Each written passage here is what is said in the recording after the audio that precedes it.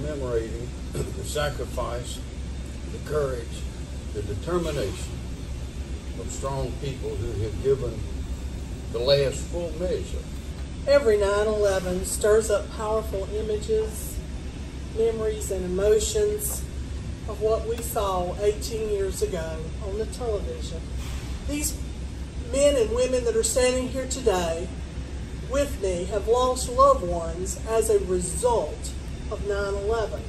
But today we want to honor, and it is our duty to remember and to share the sorrow and grief of those families who lost their loved ones on 9/11, and those first responders who ran to an almost certain death, helping people that day that they didn't even know.